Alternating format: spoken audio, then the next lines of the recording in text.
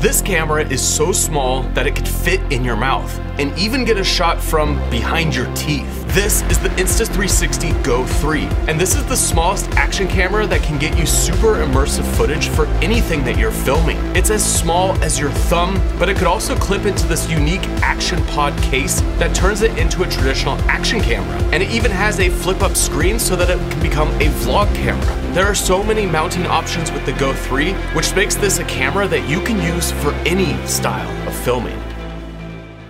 Here we are on the Go 3. Third version of this camera. Get a little behind the scenes of my studio. Check this out. Ultra wide lens, you can kind of see everything that's going on. I'm shooting with my FX6 over there with the teleprompter, and this is the studio. So I just want to say a special thanks to Insta360 for sponsoring this video. Now, if you've never seen the Go series of cameras, then let me give you just a quick rundown of what this camera is. It's a very unique action camera because of its size, but also the way that it records the footage. First, it's tiny. Here's the camera, but actually it's much smaller than this. This is the camera. It's the size of my thumb, and this is the new action pod case that comes with it. And for me, this is the smallest action camera that I've personally worked with. On the little thumb-sized camera, there's buttons to control your filming and photos, and also on the back of it, it's magnetic so that you can mount it in a bunch of different ways. Now, when it comes to actually editing the footage from the Go cameras, you can reframe your shots, which is so unique for this style of camera because the Go cameras are shooting the full width of the sensor. You could see a shot right here. This is coming straight from the camera. And when you take this through Insta360's software or the app, you can output either a vertical, horizontal, even square frame, and it not only stabilizes your footage, but also keeps your horizon perfectly level. So here's some footage that's gone through the stabilization and outputted to be used in your video. Now, this is the Insta360 Go number 3, and there's some huge improvements over the Go 2. However, before we get into all of the new features, I want to talk about camera quality, and I want to show you a comparison between the Insta360 Go 2 and the Insta360 Go 3. So the highest resolution that this new camera records is 2.7K. And so this is some of the footage straight out of camera, shot at 2.7K. And it looks pretty good, but I really wanted to see a side-by-side comparison of the Go 2 and the Go 3. So I put them both in the free frame mode. On the Go 2, it was called Pro mode. On the Go 3, they've changed that to now free frame mode. Here's the two shots side by side. And what I'm noticing is that the Go 3 is actually exposing the footage better, and it's also figuring out proper white balance. You could see here with the Go 2 that the sky in this footage has a blue color cast to it, whereas when you look at it next to the Go 3 looks a lot better. Also, you can see when I'm filming myself, the Go 3 does a much better job of exposing for me versus just the overall image, whereas the Go 2, it actually darkens my face in ways that I don't necessarily want it to. So overall, I found that the Go 3 has better auto image than the Go 2. And when you're using this camera, most of the time you're gonna be putting it in auto settings. However, when it comes to the resolution and quality, they're very similar. There's not a huge difference. However, if you are using it in the action camera mode and you're just outputting a 9:16 or 16:9 image, well then you do have access to more resolution in the 2.7K mode in the Go 3. Now, I actually shot an entire mountain climbing film using only the Go 2 and the built-in audio from the Go 2. So here's just a little bit of footage from that mountain climbing film, and you could see that it looks great for being such a small camera. And even this older model still holds up. The big thing about the Go camera series is that it's easy to film a ton of shots much quicker in these high-risk settings. So you could just pop the camera on your chest, on your head, wherever, and get a super easy shot without having to like set up all these gadgets to make it happen. That's why I really like the Go series of cameras when you compare it to higher resolution cameras that shoot at higher bit rates.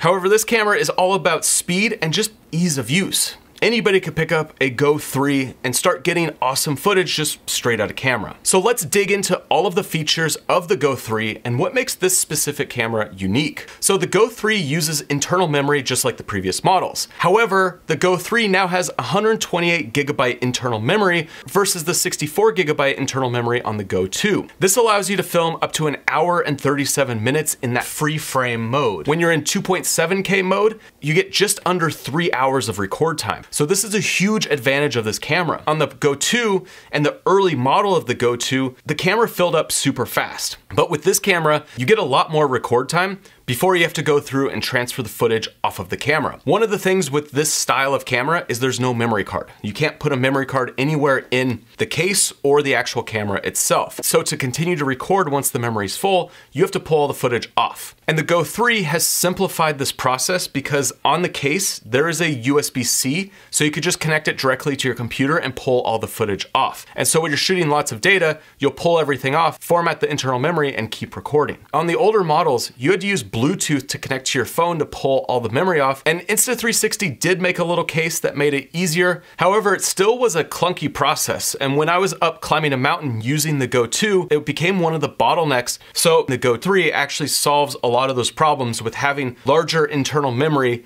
And then if you do need to pull it off, it's much easier to get all the footage off of this camera. Now, the battery has also been improved. So when shooting with the Go 3 out of the action pod, so just the camera like this, you get a runtime of around 45 minutes. And when it's in the action pod, it runs 170 minutes. And to charge this little camera by itself, you just put it into the action pod and it's gonna start charging. And so if you run out of battery on the camera itself, you put it back in the case and then you can continue to use this camera for a couple more hours. Now to charge the case, which charges the camera, you just plug into the USB-C on the side of the camera. Now the action pod is super unique because it becomes a typical action camera when you put the Go 3 inside. But you get the added benefit of having a flip screen.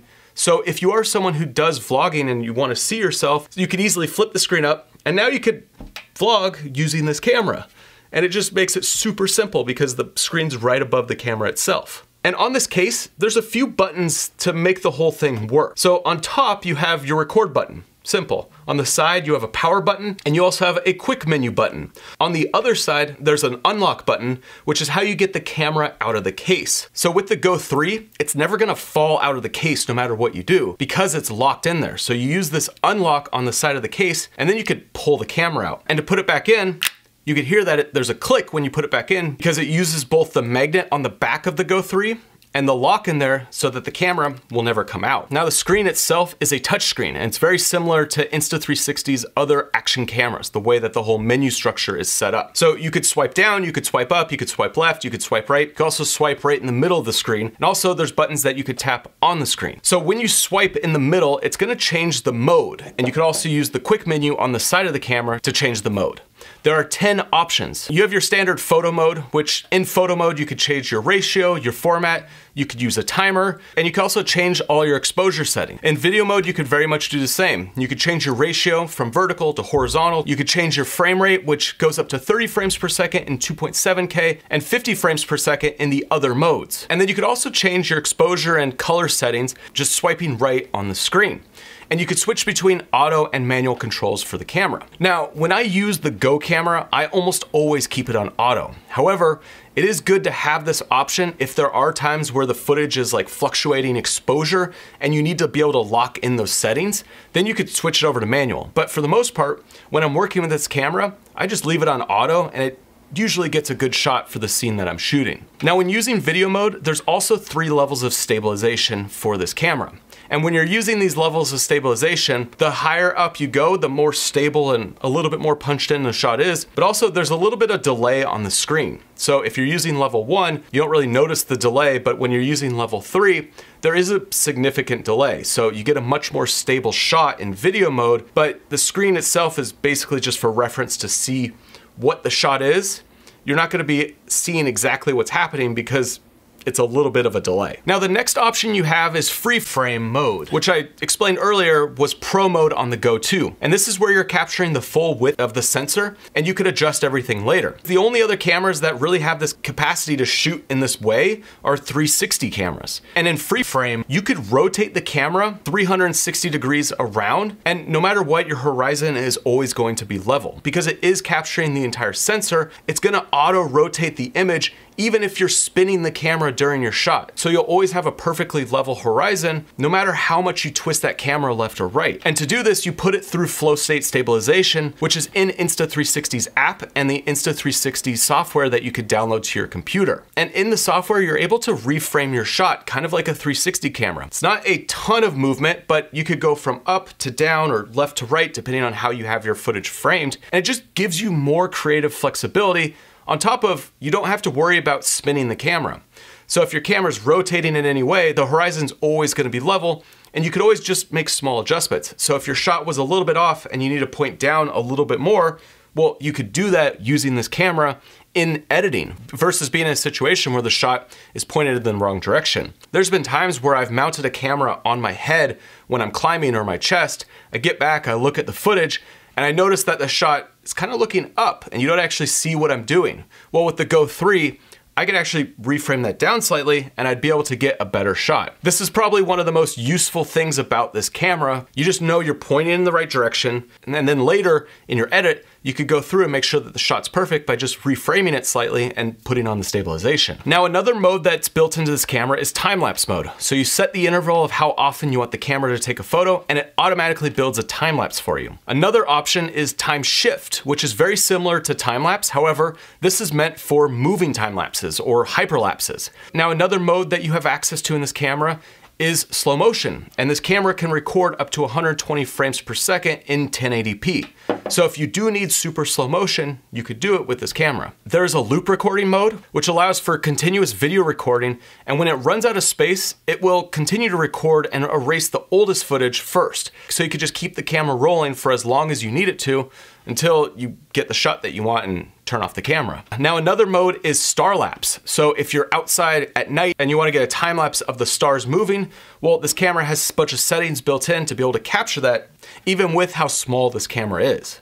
Now, there's also two additional photo modes. The first is interval mode.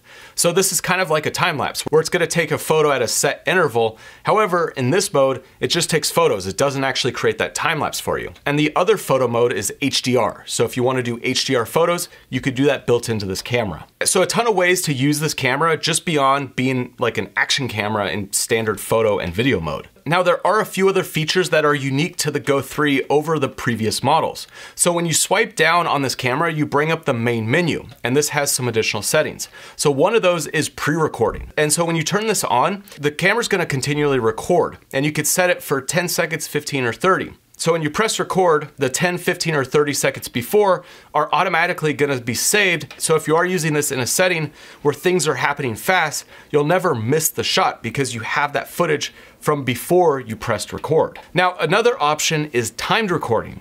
This is pretty unique. You could set a specific time that you want this camera to start recording or take a photo or one of the other modes. So in this advanced menu, you turn on timed recording, and then you set what time you want it to start.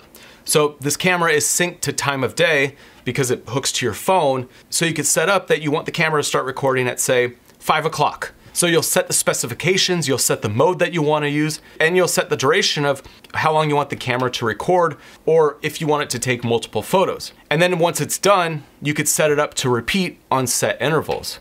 So this way you could leave the camera, go do something else, and you know that the camera's gonna start recording at a specific time or take a photo. Now, one thing that's really unique about the Action Pod is that it stays connected even if you pull the camera out. It uses a Bluetooth connection.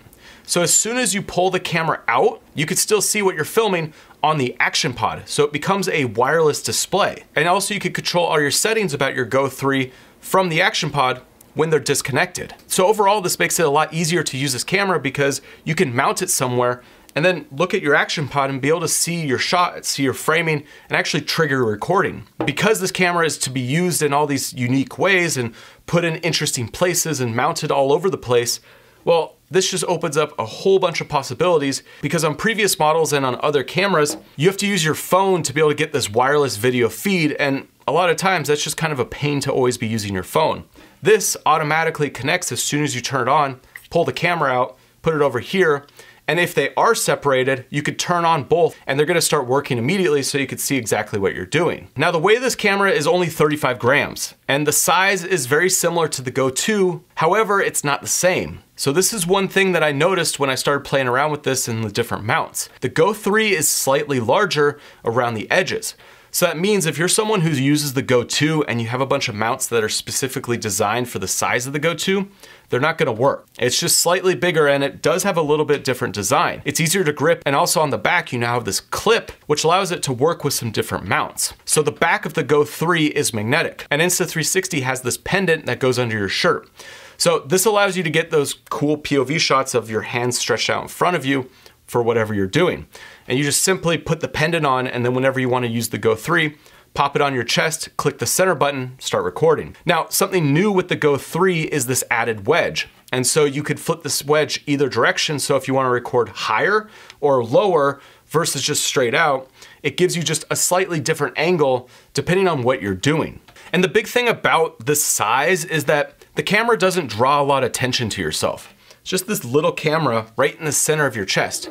It is white, so I wear black shirts, it is very noticeable, but you could use this in a lot of ways to just get some unique angles and not have to worry about having this big camera out all the time. It's pretty wild when I was shooting the mountain climbing film using the Go 2, and I was just filming videos, vlogging like this, or just putting it here, or just like setting it over here on a rock, and be able to get a bunch of shots to tell my story. Now, a few other mounts that are super useful, there's one for your hat, and you can record that view from your head. And there's also now mounts built specifically for the action pod. So there's a new clip that comes with this camera that is both magnetic and it has clips to secure it. And this mount has a 2-prong or quarter 20 mount so that you can attach it to a ton of other accessories like the 2-in-1 tripod, which is a little tabletop tripod, but also can become a selfie stick. There's also a new mount called a monkey tail, which can basically wrap around anything. And then you could have this camera hooked onto something super quick. Now this new mount clips on the bottom of the action pod, but also with the new design of the Go 3, you'll see that there's 2 mounting points on the Go 3 itself. You could use the Go 3 with this mount as well. And when you put it in, it clips in, so there's no chance of it falling off. So there's gonna be a bunch of accessories coming out that allow you to just clip this in and know that it's secure when you mount it to something like the front of your bike, or like a helmet mount, or any other mount that you're using in situations where it's bouncing around a lot and the magnet might pop off. Now, another thing with the Go 3 is that the audio has been upgraded. There are 2 mics that are built in for this camera that are set up for vlogging. All right, so let's do an audio test with both of these cameras. They're just in the case and I'm gonna record on both. 1, 2, 3. Okay, now we're both recording. One of the big things though, besides audio, is just the usability of the Go 3 versus the Go 2. The Go 2 just feels a lot more clunky, and the way you connect and everything, it doesn't work as well as the Go 3, because the Go 3, it just automatically connects as soon as you turn on the camera, and you always have that external monitor. So huge advantage of the Go 3, and also I have a screen, so I'm looking at myself, I can see how I'm vlogging. But as you could tell, I'm switching between the audio between the 3 and the 2, so you could hear the difference between both of these cameras. All right, so now I just pulled both these cameras out. I'm just testing the audio without the case. So here's the difference. Here's the Go 3, and here's the Go 2. And, you know, there's some birds chirping in the background. There's someone mowing their lawn in the distance, a plane in the distance, and this is what the audio sounds like between the 2. But it's just little pinhole microphones, and if wind hits it, you're gonna hear that wind. However, like I said earlier, you could still capture usable audio with these cameras. So when I was climbing the mountain and using this camera, I did all of my audio straight from the camera. I really just used this camera for everything. So here's just a sample from the Go 2 of audio when I was up on the mountain. So what the crux of the climb is basically the hardest section. So when we're climbing up these mountains, there's usually one thing, whether it's an ice climbing pitch, a rock climbing pitch, some sort of exposure, there's always a crux. So depending on the setting and depending on what's going on around you, it is usable. Now, another big thing about the Go 3 is that it's waterproof. So the Go 3 itself can go down to 16 feet. Now, the action pod is not waterproof, but it's water resistant. So you'll be able to use this for things like snowboarding or like light rain, things like that. But you definitely don't want to just dunk this case into the water. And if you want to control this camera without actually touching it, you can use voice commands to do all your controls. So for me, the big upgrades are better image quality, extended battery life, more internal memory, better heat dispersion so that it doesn't overheat, the new action pod with the flip screen, and some of these additional video modes because it just opens up the flexibility of how you could use this camera. Now I'll include a link down below the description to where you can find more about the Insta360 Go 3. And next, you should really check out this video right here, which is my climbing film using the Go 2, so you could really see how you could use one of these cameras to shoot basically anything, and how useful this could be depending on the setting that you're in. So I'll see you over there.